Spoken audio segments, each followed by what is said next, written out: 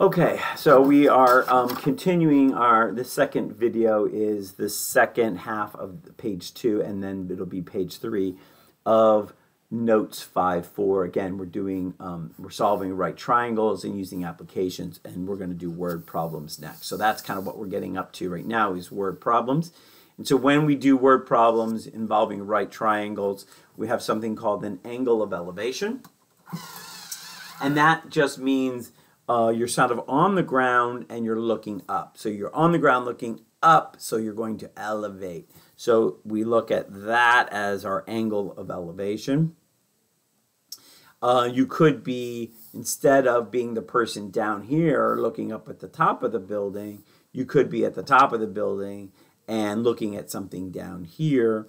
And so that will be called an angle of depression because you're looking down.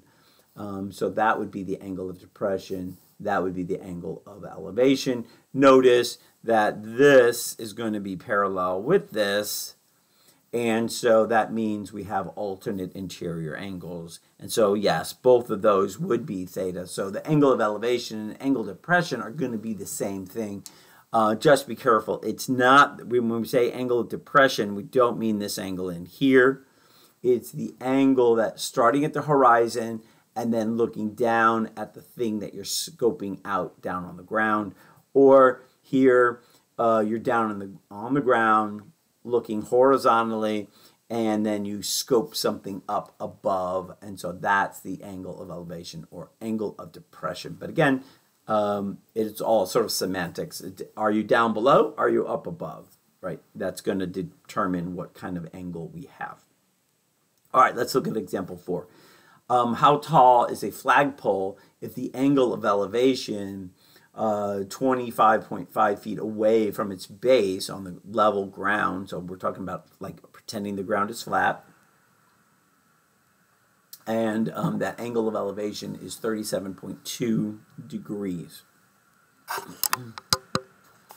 All right, so a picture, and a good picture is worth a lot here. So we have a flagpole. Here's the flag. The ground is flat. Our angle of elevation. So we're going to, unless they give us details about how tall the person is, or how that the instrument they're measuring the angle with is 5 feet off the ground, we're just going to assume that we're like a little ant. So like the person is infinitesimally short. And so we want to look at, we're measuring it from the ground. Of course, I sort of missed my point there. So here you are on the ground and you're measuring your angle of elevation. So this is 37.2 degrees. And the base, that's this length here, that was given to us as 25.5 degrees. Flagpole, of course, is perpendicular to the ground. The ground is flat. So what we want to know is how tall is the flagpole. That would be this length out here. All right, and so you're going to use some kind of sine or cosine or tangent depending on the relationship between the three things that we either know or are looking for. So we have an angle of elevation, we have the base, and we have the height. How are these three things related? Would we use sine, would we use cosine, or would we use tangent? And I think here you could see that we would use the tangent. So the tangent of that angle of elevation, 37.2 degrees, is equal to the opposite over the hypotenuse, 25.5. And so we just use a little algebra. We multiply both sides by 25.5. So x is equal to 25.5 tangent of 37.2.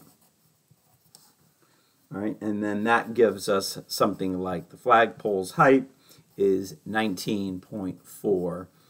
The units here, I believe, are feet. Yeah, feet. Okay, next one.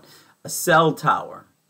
A cell tower is 205.25 feet tall. A support cable attached to the top creates an angle of depression of 43.2 degrees. How long is that support cable? So again, draw a picture. We have this this tower. We're going to think of the tower as being infinitesimally thin, just like we kind of thought the flagpole. We think of it as infinitesimally thin. So that's our tower. Here is the ground. We have some kind of support wire attached to the ground, and we're assuming it's attached to the top. The angle of elevation this time is this, and that is given to us as 43 degrees 20 minutes. We know, let's see, what do we know? We know the cell tower height is 205.25 feet. Okay, being a little sloppy there. And so we want to know this length of the support wire X. So now again, we want to think about what relationship these known sides and angles have. Also remember that that angle is the same as this angle, right? The angle of elevation, the angle of depression. It doesn't matter if you're down at the bottom of the cable or at the top. Those should be the same because we measure the angle of depression out from the horizon as we do on the ground. Those are parallel. So think about what relationship has between this angle and these sides. So I think you see that's the opposite over the hypotenuse. So the sine of 43 degrees 20 minutes is equal to the opposite, 205.25 divided by x. We do a little bit of manipulation there. We know x is equal to 205.25 feet over the sine of 43 degrees 21 minutes. And so x here is equal to, and in this case, we probably should round, I don't know, the angle is only 3 significant figures, so I'm just going to say round it to the nearest whole foot, and that would be 299 feet. Okay. All right. Example 6. Two office buildings are 51.2 meters apart. The height of the taller building is 207.3 meters. The angle of depression from the top edge of the taller building to the top edge of the shorter building is 15.25 feet. No, sorry. That's an angle, sorry. The angle of depression is 50 degrees 25 inches, 25 minutes. Find the height of the shorter building. Okay, so the key to this problem is drawing an accurate picture. If you can't draw an accurate picture, you're probably not going to get this right.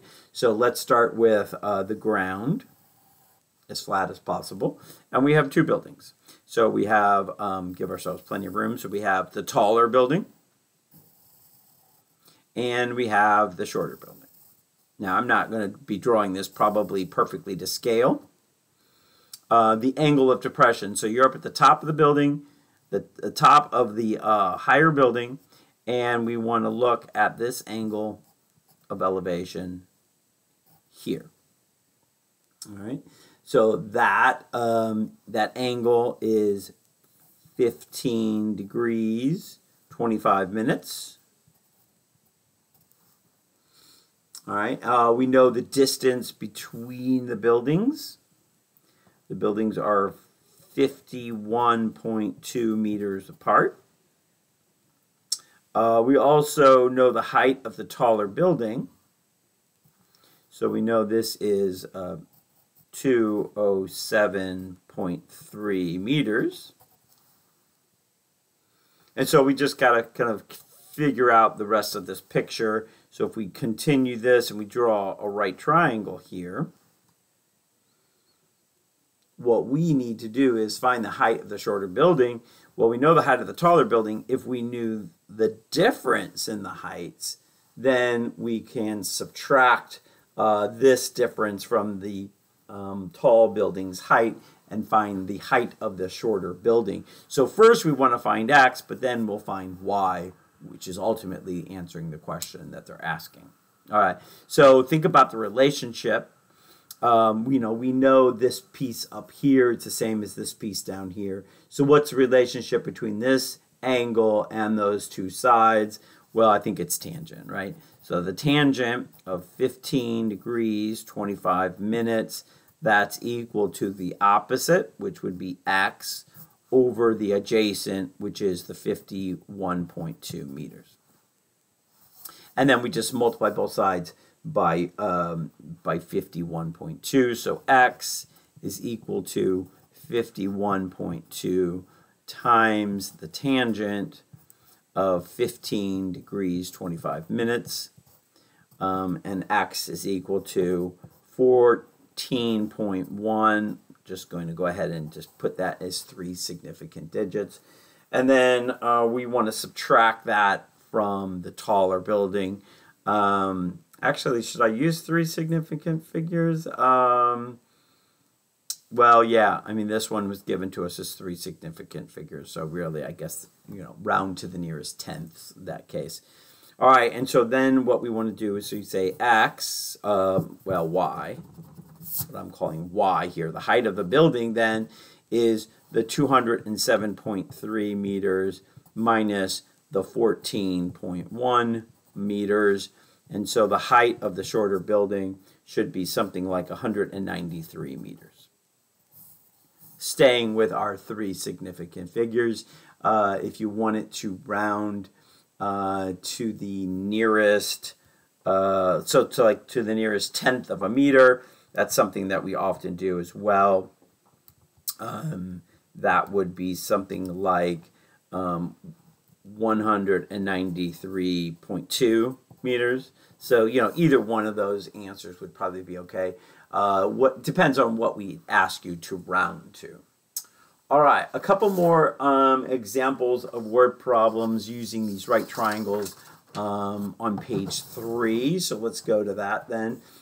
Page 3, same notes 5-4, page 3. So number 7, from the top of a cliff that's 242 feet above the sea, George observes a buoy in the water that is 532 feet out from the base of the cliff. Find the angle depression from the top of the cliff to the buoy. So pause this video and draw a picture, and then see how your picture looks compared to mine.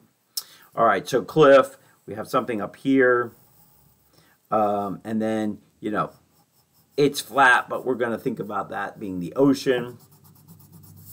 Think of it as kind of a line, but if you want to sort of draw a little bit wavy. And then out here is the buoy that we're looking at. All right, the cliff, this is 242 feet above. And then we want to think about what is that angle of elevation. We want to find that angle, let's call it theta. All right, we know that this distance here is 532 feet, and then this is also feet here. Okay, so we want to think about the angle. So that angle of elevation, remember, it's the same as that angle, so we can call that one theta 2 if you want. And this one's a little bit easier. Of course, here's our right angle. This one's a little bit easier to visualize than, with our right triangle, than our angle of elevation up there. We transform it back down here to the angle of depression, angle of elevation rather than the angle of depression. And then what ratio would we use in this case? I think you would see that that would be the tangent, right? It's the opposite over the hypotenuse.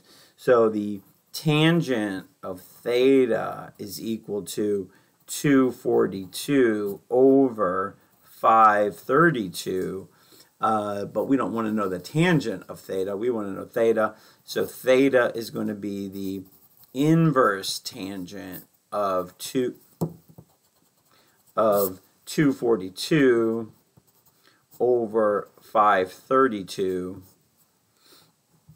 And that, that's the inverse tangent that you're going to do in your calculator. We learned that last section. And so that's going to be something like 24.5 degrees. That would be perfectly acceptable. If you wanted to put it into degrees minutes, 24 degrees and half of a degree is 30 minutes. So either one of those would be an acceptable answer. It doesn't say how to put your answer. It didn't give us any other angles to indicate what format that angle should be in. Okay, next one, number 8. So on number 8, we're going to have a system of equations. Now, some of you may, from geometry last year, know law of sines and law of cosines. And those are shortcuts that you can use to solve these, but we're not going to allow you to do that yet. We want to, we're going to assume everybody's on the same playing field. Nobody knows law of sines and law of cosines.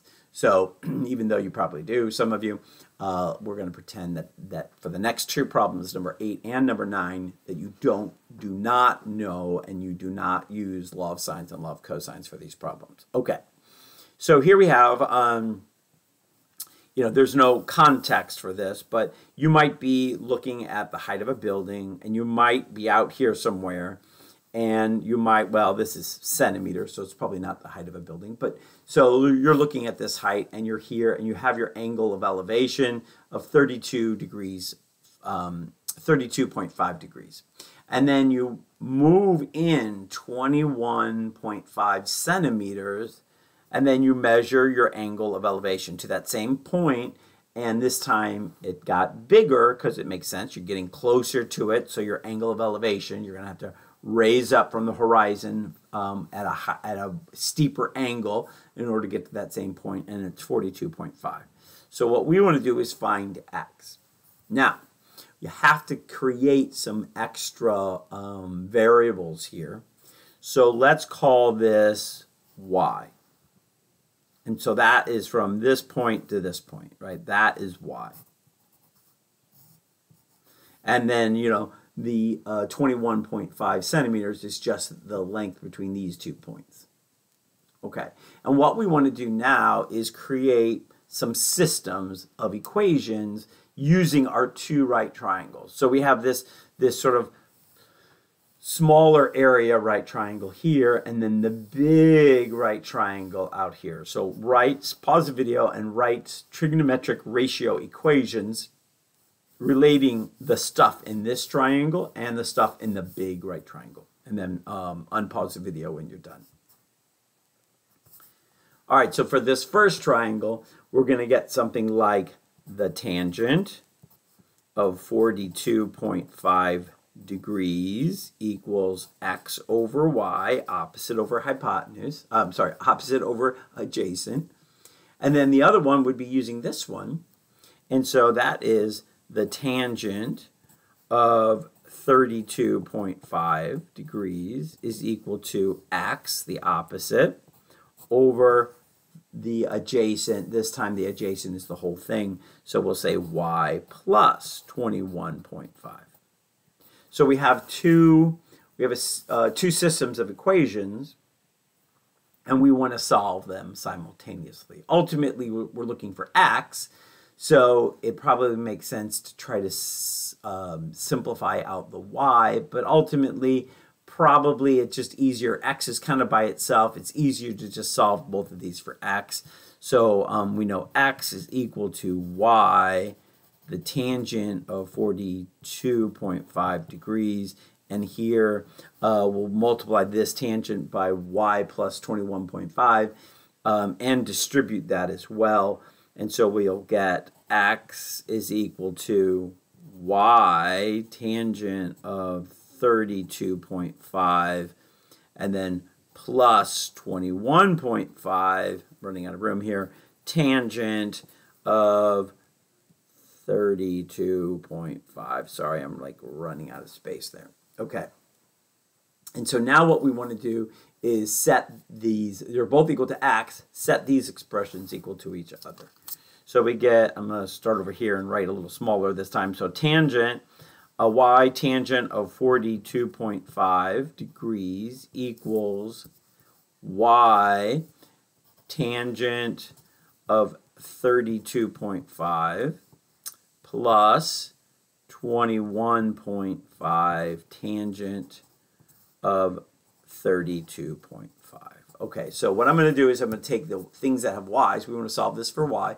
So take these things that have y's, move them to the other side, leave this by itself. While I'm doing that, I'm going to take these over and I'm going to factor a y out to save myself a step.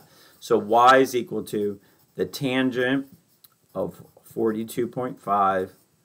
This comes over, it's negative. The y came out, tangent of 32.5, and that's equal to 21.5 tangent of 32.5. Okay, and now we want to get y by itself. We just divide by the parentheses. And I haven't touched my calculator yet. Sometimes students want to just take these values and plug them into the calculator kind of up here at the beginning and deal with a bunch of numbers. But it's so easy to transpose some of those numbers. I would wait till the very end. I would wait till after I finish writing this step. 21.5 tangent of 32.5 over tangent of 42.5 minus the tangent of 32.5. So I would pick up my calculator at this point, remembering that it's best to go ahead and put parentheses around everything that's upstairs and everything that's downstairs so you don't get into trouble with order of operations. So that ends up being 49.0 centimeters. And now, okay, so we weren't really looking for y, but it was just easier to solve for y. And now we can just simply plug that back into this equation up here.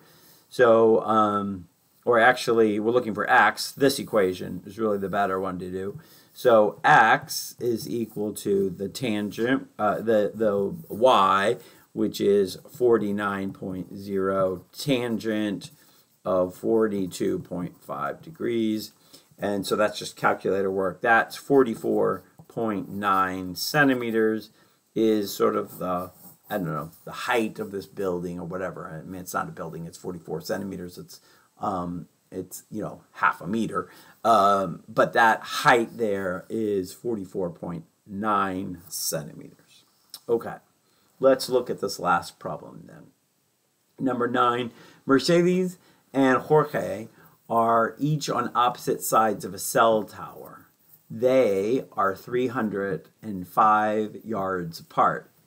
If Mercedes has an angle of elevation of 20 degrees 12 minutes to the top of the cell tower, and Jorge has an angle of elevation of 30 degrees 46 minutes, then how tall is the tower? So let's draw a picture for this.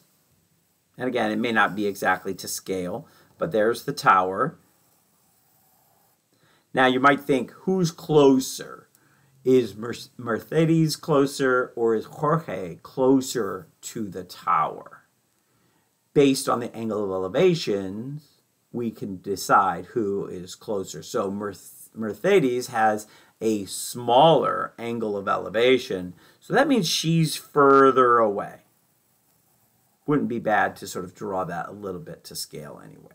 All right, so let's call this point T for like the top of the tower. We'll call this M for Mercedes, and we'll call this point J for Jorge. And, you know, again, I'm not drawing my angles perfectly to scale here, but you can see Jorge's angle of elevation is certainly bigger than Mercedes, both of which are not probably drawn to scale. Both of them are actually too big, I think. I should have made the tower a little shorter and it would have been more to scale. But ultimately, that is 30 degrees 46 minutes, and that is 20 degrees 12 minutes. Okay, and we ultimately want to find x.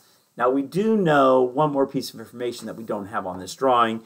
We know the total distance between them is 305. So how can we label these things down here with as few variables as possible? So I could call this, that's x, the height. So I could call this y and this z, but that introduces too many variables. So I call this y based on the whole length is 305, I could call this 305 minus y. And so we want to set up, again, the cell tower, of course, is perpendicular to the ground. So we want to set up an equation for this triangle and for this triangle, and we will then solve those simultaneously. So let's call this, that's again the same thing that we did up above. This is going to be tangent. The tangent of, I'm going to start with Jorge, the tangent of 30 degrees 46 minutes is equal to x over 305 minus y, and Mercedes is the tangent of 20 degrees 12 minutes is equal to, her opposite is x and her adjacent is y. All right, so we're going to do the same thing. Again, we really want to find x, so it'd be better if we could eliminate the y, but it's just easier to solve both of these for x. So we get x is equal to, and let's distribute, we get 305 tangent of 30 degrees 46 minutes minus y tangent 30 degrees 46 minutes. This equation, we get x equals y tangent of 20 degrees 12 minutes. And so both of these equations are solved for x. We set them equal to each other because they're both equal to x. So we get 305 tangent. It's a little bit tedious rewriting all of this, but I'm just going to try not to skip any steps here.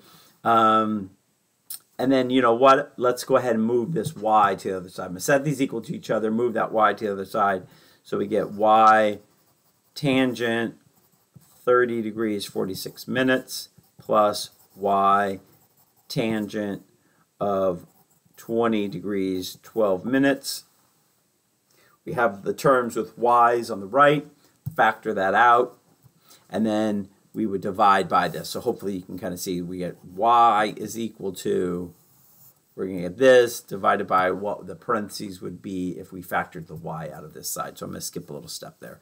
So 305 tangent of 30 degrees 46 minutes over tangent 30 degrees 46 minutes plus tangent of 20 degrees 12 minutes.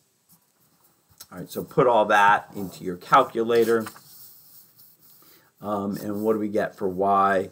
Plugging all that in, we get 189 yards. Again, I'm going to just use 3. The length here was 3 significant figures, so your science teacher would want you to just do 189. Leave a couple decimal places, that's fine, no big deal. And then, so finally we want to now solve for x, because ultimately that's what we want to know, is how tall is the tower. And so we can plug it into this equation and get that pretty quickly. So x, the height of the cell tower, is equal to y, which is 189, tangent of 20 degrees 12 minutes. And again, plugging that into your calculator. Careful, you're going to have to convert to degrees there. But that gives us something like 69.5 yards. Okay. And again, I just kept it at 3 significant figures there. Okay, so your homework for this section is here, and that is due next class.